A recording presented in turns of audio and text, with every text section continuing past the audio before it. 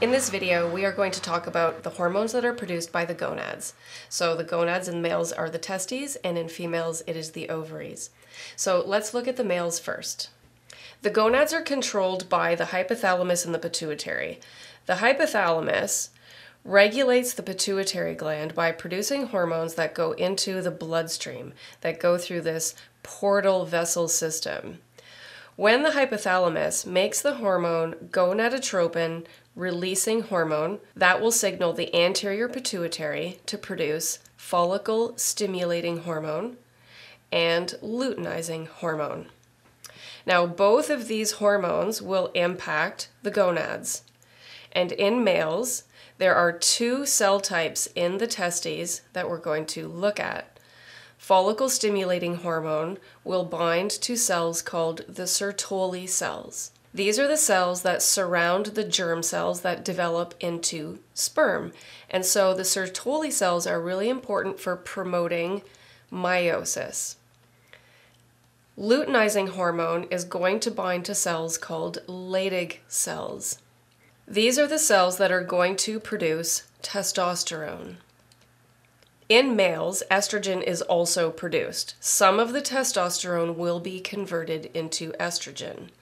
In females, more of the testosterone is converted into estrogen, but both of these hormones are produced by the Leydig cells in males. Now, if we were to take a cross-section of the testis and look inside, we would find these seminiferous tubules.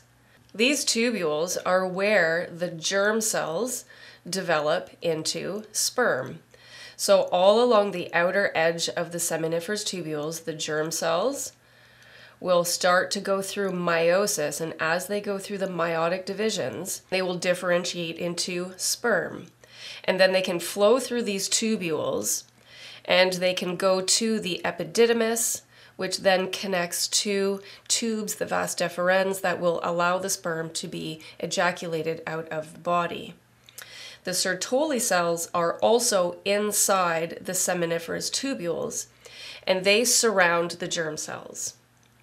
The Leydig cells are found in between the seminiferous tubules in these regions here. These are the ones that make the testosterone. Now, when testosterone is produced, it has a negative feedback regulation mechanism.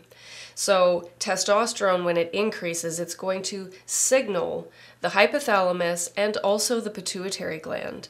When testosterone levels are higher, it will tell the hypothalamus to decrease the production of gonadotropin releasing hormone. It'll tell the anterior pituitary to decrease FSH and LH. How it tells the anterior pituitary to decrease FSH is because testosterone will stimulate the Sertoli cells, and it will cause the Sertoli cells to make a hormone called inhibin. And then when testosterone levels are low, that will trigger the hypothalamus to produce gonadotropin releasing hormone. So the whole regulation cycle is based on negative feedback. Now, if we look at females, it's a little bit different. In females, the hypothalamus also makes gonadotropin releasing hormone. That will also stimulate the anterior pituitary gland through this vascular portal system to produce follicle stimulating hormone and luteinizing hormone. These hormones are going to target different cells in the ovary compared to the testis. In the ovary, this is where the follicles develop and the egg matures, and when the egg is ovulated, it will move through the fallopian tube. It will become fertilized at some point in time while it's traveling down the fallopian tube, and if fertilization occurs, it will implant in the uterus. These follicles have different cell types, and we'll look at those in 1 second, but the follicle stimulating hormone is going to target cells called granulosa cells. These are similar to the Sertoli cells in males that help to promote meiosis. Granulosa cells surround the egg and help to promote the development of the follicle that will lead to ovulation. Luteinizing hormone is going to target cells called theca cells, and these cells surround the follicles, and these are the cells that are going to produce the estrogen. Now remember that males and females both make testosterone and estrogen, and there's more aromatase in females to increase the production of estrogen from testosterone. So females make more estrogen and males have more testosterone, but both have both. So we're going to look at how the follicle develops. In females, we have generally a 28-day cycle where the follicle is going to develop, ovulation will occur, and then we're going to lead up towards menstruation. And this happens approximately every 28 days, and there are varying factors in different females, but approximately. In females, the hormones have a cyclical pattern. So there's periods of time during the cycle when they're elevated and periods of time when they're decreased. So we're going to take a little bit of a look at what the follicles look like inside the ovary and how those cycles occur. Inside the ovary, we have primary follicles. These developed while the female was an embryo. So there's millions and millions of follicles that developed while the female was in embryonic development.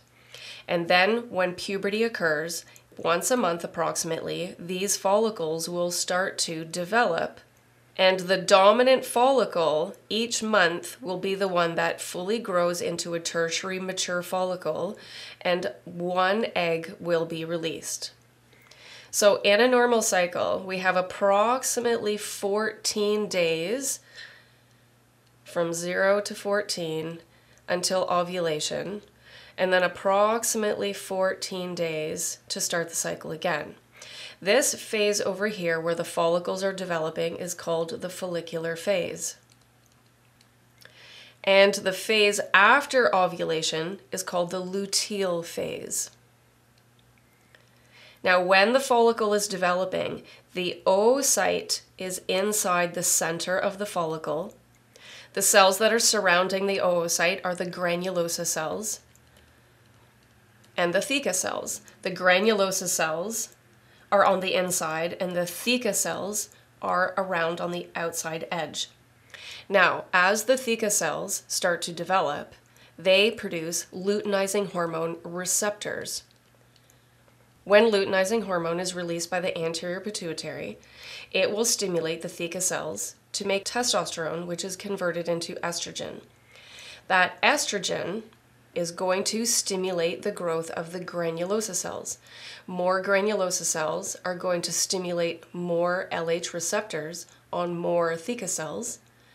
That will increase the stimulation and the production of estrogen. So the process during the follicular phase, those hormones are regulated by a positive feedback mechanism. So there's more estrogen being produced because there's more granulosa cells and more theca cells. The granulosa cells stimulate the theca cells to respond to the LH. And then the LH is going to stimulate the production of estrogen. And then more granulosa cells grow. And this occurs during that whole follicular phase until ovulation occurs.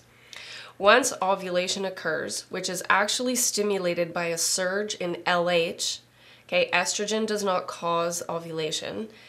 After the egg is ovulated, now all of those cells, those follicular cells that surrounded the egg, they become what's called the corpus luteum. That corpus luteum is important because it is going to make a hormone called progesterone. So let's just have a look. The egg is ovulated at about day 14. And then the leftover cells are called the corpus luteum. These cells are going to produce progesterone. Progesterone is very important for maintaining the uterine lining in case pregnancy occurs. If the egg is fertilized and then implants, then progesterone will maintain that lining and it will support embryonic development. If pregnancy occurs, progesterone will then be produced by the placenta to continue to maintain pregnancy. If pregnancy does not occur, then the corpus luteum will regress and the cycle will repeat. So I want to point out a couple of cool things. So we're going to show you a graph of how the estrogen and progesterone increase and decrease during the cycle and how that relates to the follicular phase and the luteal phase. Over here, as the follicle is developing, estrogen is increasing, luteinizing hormone is increasing, and the follicle is developing until ovulation. That is over here, the follicular phase. Estrogen is increasing during the follicular phase until ovulation occurs. Progesterone is not increasing during the follicular phase. Once ovulation occurs and the corpus luteum is formed, then progesterone will increase. Progesterone will increase in case fertilization occurs and the uterine lining needs to be maintained for pregnancy. When ovulation occurs, estrogen will dip down for a short period of time, but then it will also increase a little bit because it helps to maintain the endometrium, which is the uterine lining. Now, at some point, if fertilization does not occur, then these hormones are going to start to decrease. And then here we have a fun little time period right before menstruation called PMS. PMS is premenstrual syndrome, and this is when both estrogen and progesterone are decreasing. Both of those hormones play a significant role in mood. When we decrease both of those hormones at the same time, we decrease serotonin, we can increase moodiness and increase irritability and all those fun things that go with PMS. Progesterone actually plays a really significant role in the production of serotonin. Serotonin is a good mood molecule.